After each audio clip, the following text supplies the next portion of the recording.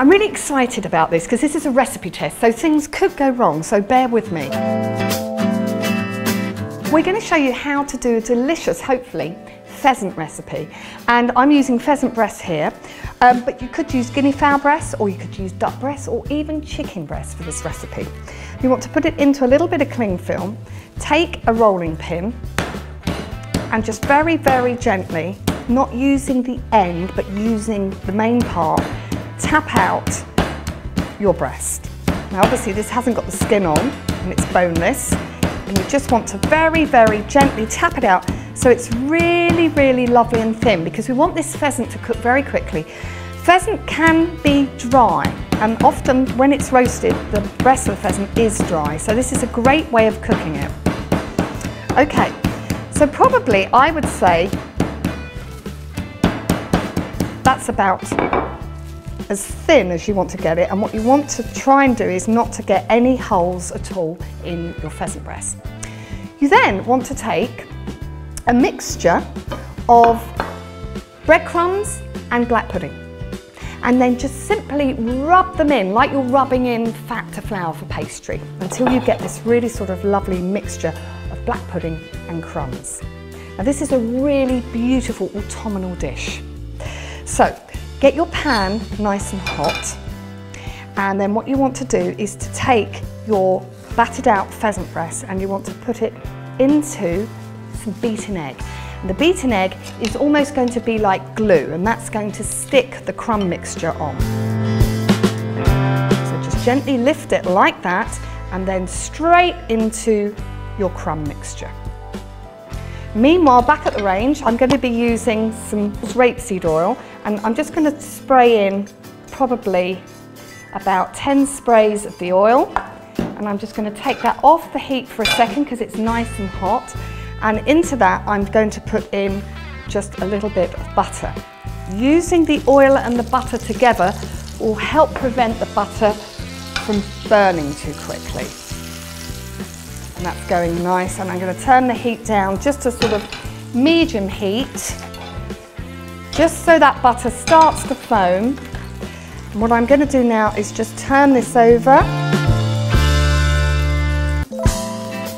and then I'm just going to lay the pheasant straight into the pan. Now you want to cook this on a sort of medium temperature, not too fast, but not too slow. This pheasant breast is going to probably take a couple of minutes each side over a medium heat. So, a couple of minutes. Oh, that looks so good. It's such a relief when it all works. Now this is going to be for my pop-up cook school, which is going to be at Parnham. And we wanted to do something with game, and we wanted to do something autumnal, but sort of quick and easy that people can cook in one pan. So I'm hoping that this is really going to work nicely. Now you can serve pheasant breast slightly pink, all right? And to be honest with you, I think that's a good idea, because otherwise it can tend to be just a little bit on the dry side. Okay, that should do it. I'm just going to lift it out now and just let it rest for a bit, and then throw into the pan some apple with the skin on and some red onion or shallot. And you want to get in there and just move that around the pan. We're going to make a pan cassoulet. This is going to be with cannellini beans, apple, onion, and you could put in a little bit of garlic if you wanted to. If you want to, you can use garlic oil. That just speeds things up for you a little bit. I'm just going to put a little bit of crushed garlic going on in there towards the end of the softening time. It's quite nice if these apples still have a little bit of crunch. Okay, I'm just going to check that they still have a little crunch, which they do. Which is really, really nice. They take a few minutes, and now I'm going to add in the rest of the ingredients. My favourite ingredient, some white wine. It's really important that when the wine goes in, that you really boil it so you cook the wine out.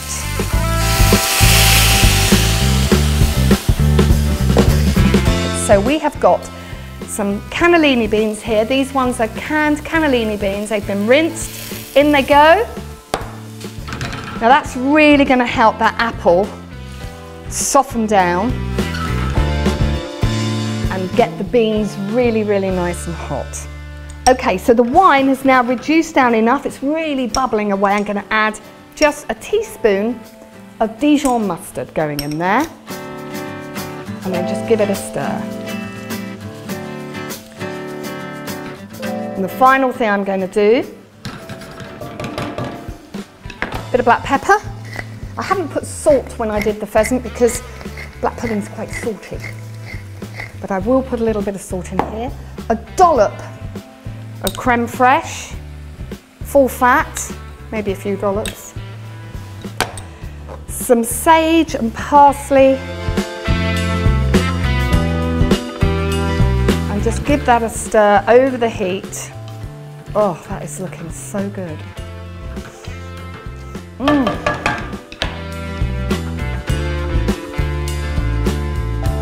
now I'm going to give it a taste. Just to check I'm happy.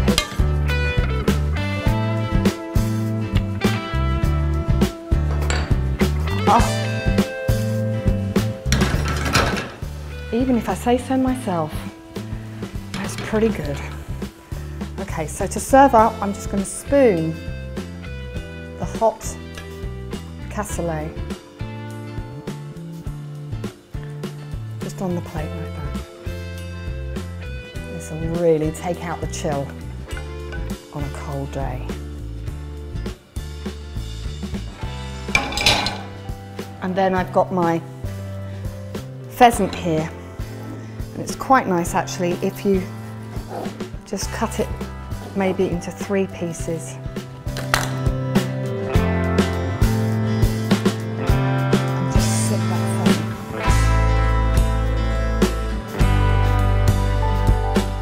on top of the cassoulet like that. Rustic style. How fabulous.